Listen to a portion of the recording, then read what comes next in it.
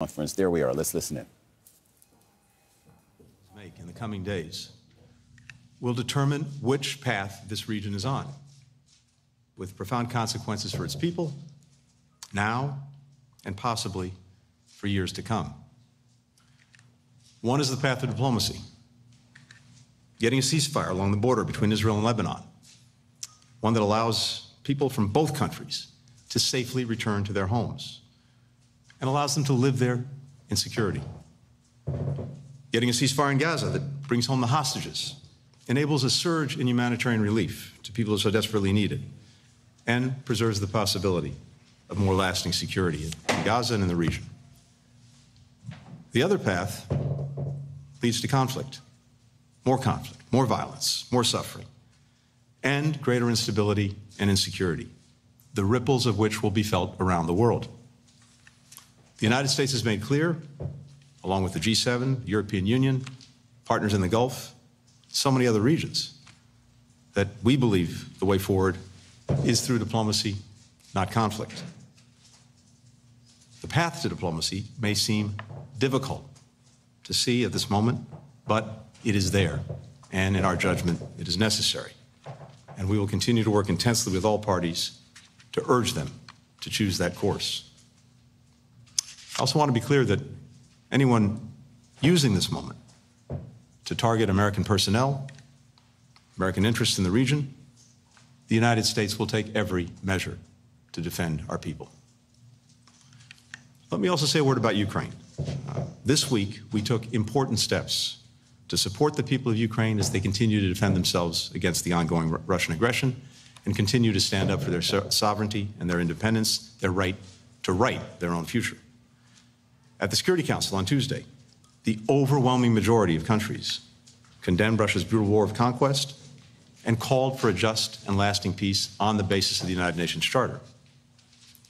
Crucial to that is pressing Iran, North Korea, and China, a permanent member of the Council, to stop providing weapons, artillery, machinery, and other support that Putin is using to devastate Ukrainian homes, energy grids, and ports.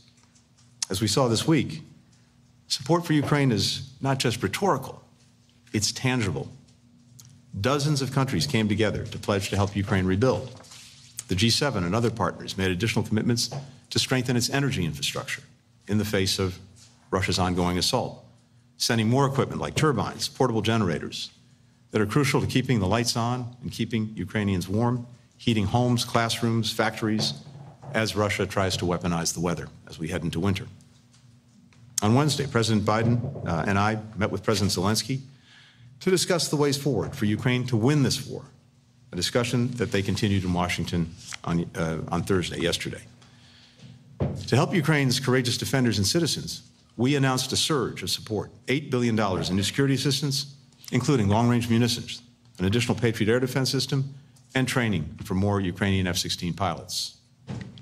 Starting with the Quad Leaders Summit in Wilmington on Saturday and throughout this week, we've also advanced our vision for a free, open, secure, prosperous Indo-Pacific. President Biden met with Vietnamese General Secretary Do Lam to deepen the comprehensive strategic partnership between our countries. We're enhancing cooperation on everything from creating resilient semiconductor supply chains to addressing environmental challenges along the Mekong River. We'll continue those conversations in a couple of weeks when we get together at the ASEAN Summit in Laos. Along with my counterparts from Japan and South Korea, we took measures to institutionalize our trilateral cooperation, building on the historic Camp David Summit and reaffirming our shared commitment to creating a trilateral secretariat to advance this work. Just now, I concluded a candid and substantive meeting with China's Foreign Minister Wang Yi. We discussed steps to implement the commitments that our leaders made at Woodside last year, like working to disrupt the flow of synthetic drugs and precursor chemicals into the United States, improving communications between our militaries, discussing the risks of artificial intelligence.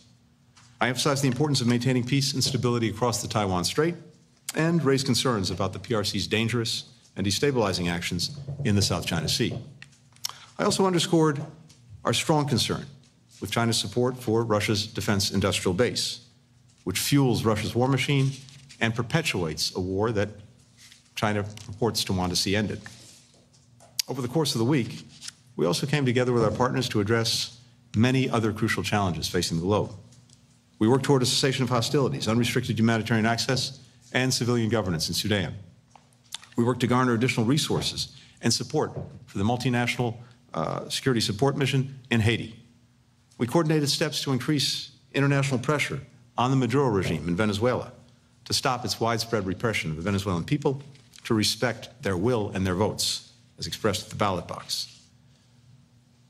These tests, and so many more, underscore the magnitude of the challenges facing the globe, but also the imperative of diplomacy. We don't have the luxury of pulling back. In the coming hours, and for every remaining day of this administration, we'll remain intensely focused on addressing these challenges as we work to make a better world. Thank you. First question goes to Andrew Mitchell, NBC. Thank you very much, Mr. Secretary. Andrea.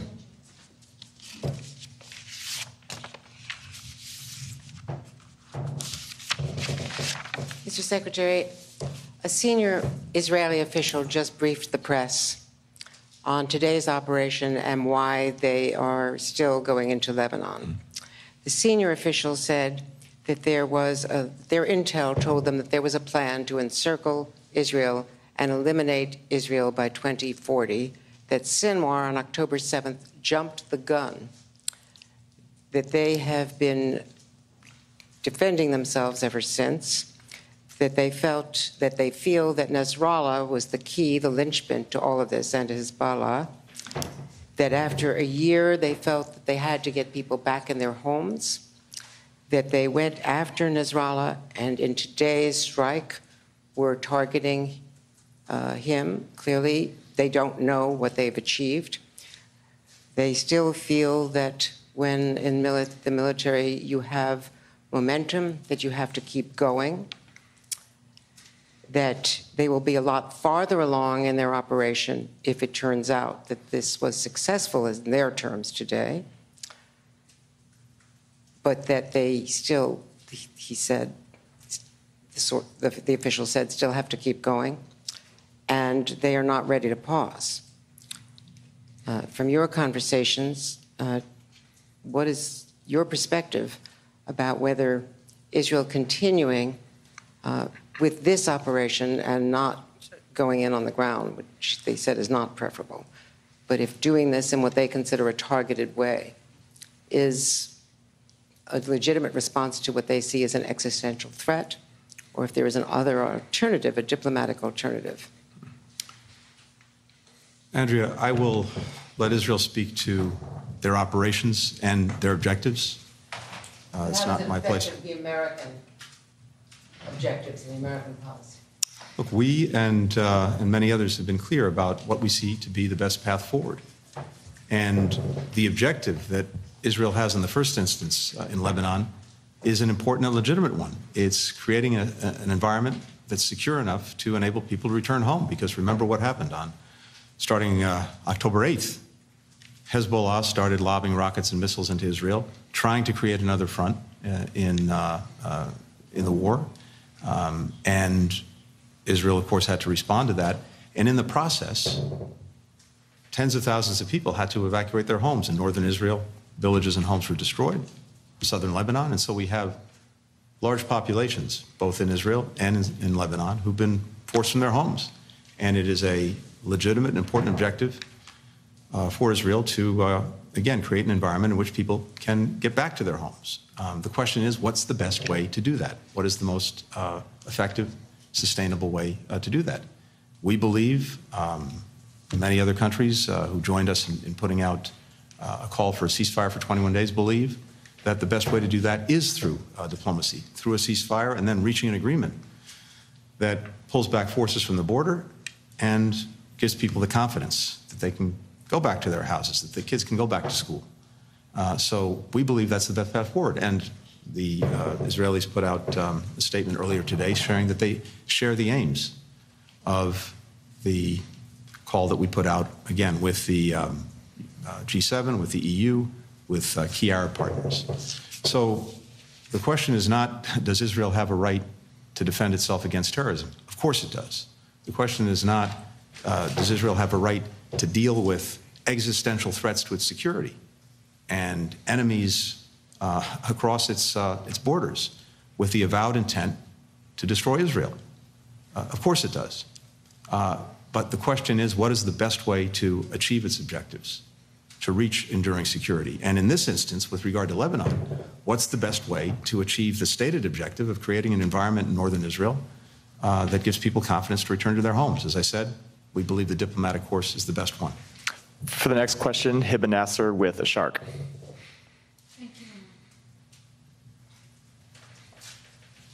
Thank you, Mr. Secretary. I want to ask the question again. Since October 7, you've been saying that Israel has the right to defend itself. And you've been stating all the time that they have the right to defend themselves against Hezbollah and Iranian proxies in the Middle East. So my question, now you repeated, how it does that matter? Can you clarify whether this Israeli approach to targeting Hezbollah's leadership falls under self-defense, and what's the U.S. administration clear position on the policy of targeted assassination? And if I may, please, one second question. You've emphasized for calm along the northern borders, and you have been working towards this goal for the past 11 months. Now, as we edge closer to a broader conflict, could you specify what do you mean by calm? Are you referring to a return to the pre-October 7 status quo, implying a cessation of hostilities, or the full implementation of Resolution 1701? Because it does matter for the Lebanese and for the Israeli to understand what are you proposing. And just one final question. We are 2 weeks away from October 7, Mr. Secretary. What could you have done differently that might have changed the current situation? Thank you. I appreciate that you managed to get in several questions. So first, on the events of the last hours, we are still gathering information, making sure that we fully understand what happened, what the intent was, and until we have that information, I can't address in detail our response to it. So we'll continue to work on that in the hours ahead. With regard to a broader conflict, we've said very clearly, you're right, ever since October 7th, that one of our objectives, besides making sure that Israel does what it needs to do to make sure that October 7th never happens again, besides doing everything we can to try to make sure that people who are caught in this horrible crossfire of Hamas's making and who are suffering so terribly, women, men, children in Gaza, that they get the protection that they need and the assistance they need. Besides that, our objective has been to try to prevent the war from spreading, as well as escalating. And on multiple occasions since October 7th, we seem to be on the verge of just that happening, including in the days immediately following October 7th, and then again on several other occasions, most notably in April, and even more recently than that. And each and every time, the combination of American deterrence and American diplomacy managed to prevent a wider war. We're intensely focused on doing exactly that now, along with many other countries, because in our judgment, the judgment of so many others, it's in no one's interest to have a wider conflict. And so we're working in every possible way to prevent that from happening. Now, in terms of where we think this should go, no, going back simply to October 6th in terms of the border between Lebanon and Israel is not sufficient, because it's not simply a matter of having a ceasefire, that is, Hezbollah firing into Israel, Israel responding in a tit-for-tat. What's necessary is to create the conditions, including moving forces back, such that people in both northern Israel and southern Lebanon have the confidence to return home. It would be important, finally, to make 1701 real, not simply a piece of paper that's never been effectively implemented. And I remind as well that as part of Israel leaving Lebanon in 2000, after it had been bogged down there for 15 years, as part of that, and through 1701, the understanding was that any of the armed militia would put down their weapons. The state should have a monopoly on the use of force. Hezbollah never did that. And it's presented an ongoing threat to Israel ever since, again, with the avowed goal of eradicating it. So in this instance, the most important thing to do, again, if the objective is to just get people home, get kids back to school in Israel and in Lebanon, most important thing to do through diplomacy is to try first to stop firing in both directions, and then to use the time that we would have in such a ceasefire to see if we can reach a broader diplomatic agreement on this. I think it would have to proceed in phases, but we have to have conditions on the ground such that people know with confidence that they can be safe in their own homes. And finally, as we come to October 7th and the anniversary of that horror, our focus is not thinking about the past. Our focus is intensely on the here and now and the efforts that we continue to make to get a ceasefire that brings the hostages home, that results in a surge of humanitarian assistance to the people in Gaza who desperately need it, and that opens the prospects for enduring peace and stability. That's where our focus is. That's where it's going to remain. Olivia Gazis with CBS. Thank you very much, Mr. Secretary. I also have a multi-parter, so with your indulgence.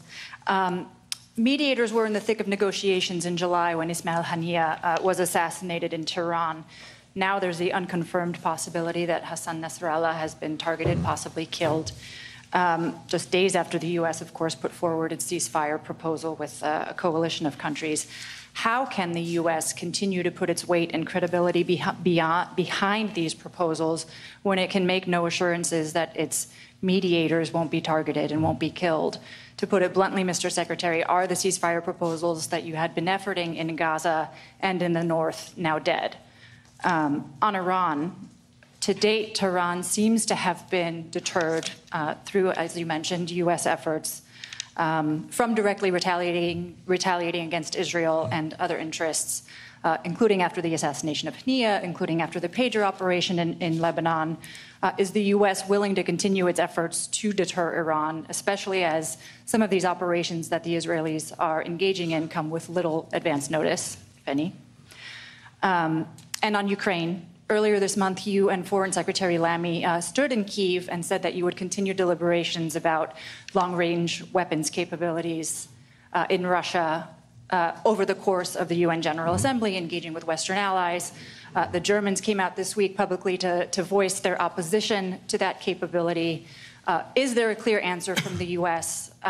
To this request from the Ukrainians? And if not, how much longer do you expect them to wait for a clear answer? Thank you. Thanks. Olivia, with regard to the ceasefires, both in Gaza and in Lebanon, I don't think the question is one about individuals. The question is one about interests and what is in the interests of the respective parties and getting them to act on those interests. I mentioned a moment ago, in the case of Gaza, the interests of all concerned really should go to bringing this ceasefire agreement across the finish line that we've been working to do now for the last several weeks. It's manifestly in the interest of Israel, which in Gaza has accomplished the military objectives that it's set out at horrifically high cost for civilians who were caught in the crossfire that Hamas created. But those military objectives have been achieved. And so getting the hostages home, putting Gaza on a better path, I believe is in their interests. It's manifestly in the interests of people in Gaza who would get immediate relief from the war, immediate relief in terms of a surge of humanitarian assistance, and a commitment from the international community to help them rebuild their lives. And it should be in the interests of Hamas if, as it says, it represents the interests of those Palestinians in Gaza, because the ceasefire would advance those interests. So irrespective of the individuals involved, the interests are clear, and whoever the individuals are, they'll have to make determinations and decide. Similarly, when it comes to Lebanon, same thing. It's clearly in the interests of the Lebanese people to have peace to have security, to have stability, to not live under threat, and certainly in their interest to avoid a wider war where inevitably the biggest victim of such a war, those who would suffer the most, are the Lebanese people. And so those who purport to represent their interests and have their well-being at heart should find a way to act on those interests, irrespective of the individuals involved. And this is what so many of us are working to put forward. We've been very clear in not just what we've said, but also in what we've done, including the deployment of significant assets in the region, that we will do our part to deter further conflict, to deter escalation, to deter a widening war. And there are two sides to that coin.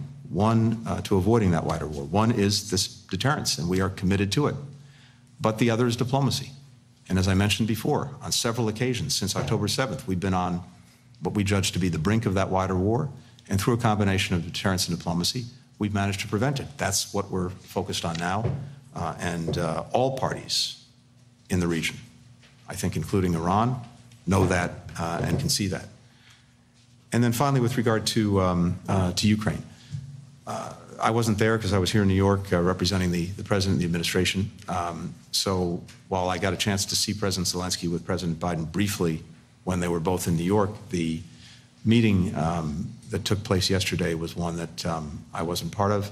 And I can tell you, though, from the readout that I got from the meeting, that it was not only very good and very positive, but among other things, it resulted in, or we announced at the same time, the provision of significantly more assistance to the Ukrainians, notably security and military assistance, more than $8 billion worth, that will carry us through the end of this administration.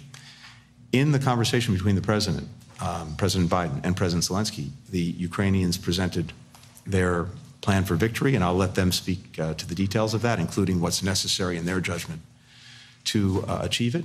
And we are studying it very carefully, and that includes what, if any, additional things we or other partners of Ukraine would be called on to do in order to help them achieve that success. But the President's been very clear that he's committed to Ukraine's success. He's committed to making sure that they have what they need to effectively defend themselves as well. I've said it many times, and I'll say it again. Every step along the way, we've adapted and adjusted to those needs, and I'm convinced we'll continue to do so. And for the final question, Mark Manier with South China Morning Post. Hi, Mr. Secretary. Thank you very much. Brazil and China, a couple of hours ago, pushed further on this idea of sort of mediating with a peace plan. Can I get your reaction to that? Is it a distraction? Is there a useful part of that, particularly in light of President Zelensky's opposition to it? Related to that, Ambassador Nick Burns yesterday, I believe, basically signaled that there could be more sanctions on China related to their dual-use assistance to Russia. Given that at this point we seem to have about 300 sanctions by some count against China, and there's not too much evidence that they have managed to change China's behavior, what's the effectiveness of putting more sanctions on that? Is there a different approach here with allies, perhaps, that can be done to change China's behavior? And finally, any thoughts on a Xi Jinping and President Biden meeting, call, something perhaps on the sidelines of APEC? Thanks a lot. Thank you. So on the peace proposals, peace plans, from our perspective, any proposal, any plan that's grounded clearly in the principles of the United Nations Charter, notably territorial integrity, sovereignty, independence, is something that's worth looking at. So I was very clear in the Security Council a couple of days ago about what we and most other countries see as the basis for a just and lasting peace. A peace in which the aggressor gets everything that it's sought and the victim does not have its rights upheld is not a recipe for a lasting peace, and certainly not a just one. But a peace that's grounded in the Charter, that upholds its principles, that is. And so any proposal that's out there, we would judge and evaluate on that basis. On the question of sanctions, look, we've been very clear, and we've taken action accordingly already on our concerns about the provision of assistance by Chinese companies to Russia, and notably to help it build up its defense industrial base. Roughly 70% of the machine tools that Russia's importing coming from China, Hong Kong, 90% of the microelectronics from China, Hong Kong. And this is materially helping the Russians produce the missiles, the rockets, the armored vehicles, the munitions that they need to perpetuate the war, to continue their aggression. So when Beijing says that on the one hand, that it wants peace, it wants to see an end to the conflict, but on the other hand, is allowing its companies to take actions that are actually helping Putin continue the aggression, that doesn't add up. We've taken a number of steps already. I think what you're hearing again this week is not just from us, but from many other countries, a deep concern about this. And you heard that as well at the Security Council. So I'm not going to preview any actions we may be taking in the future, but it's also, I think, important to note that other countries are not only concerned about this, they're acting on it and will continue to act on it. And I would hope that that message is received loud and clear, and that actions follow from any actions that we and others take. Our intent is not to decouple Russia from China. Their relationship is their business. But insofar as that relationship involves providing Russia what it needs to continue this war, that's a problem. And it's a problem for us, and it's a problem for many other countries, notably in Europe, because right now, Russia presents the gravest threat, not just to Ukrainian security, but to European security since the end of the Cold War. With regard to President Biden and President Xi, I've got nothing to share in terms of any schedules, but I can tell you this: when Foreign Minister Wang and I met just a couple of hours ago, we discussed a number of things, and we talked about the work that we're doing to implement the agreements that were reached between the two presidents at Woodside, outside of San Francisco, at the end of last year, including the military-to-military relationship and communications, the flow of curbing the flow of synthetic drugs, the responsible use of AI, et cetera. We also talked about a number of areas where we have real differences, and I alluded to some of those a few moments ago. But we also agreed on the importance of the leaders communicating. And so I fully anticipate that, we'll see that in the weeks and months ahead. Thank you. Thank you all.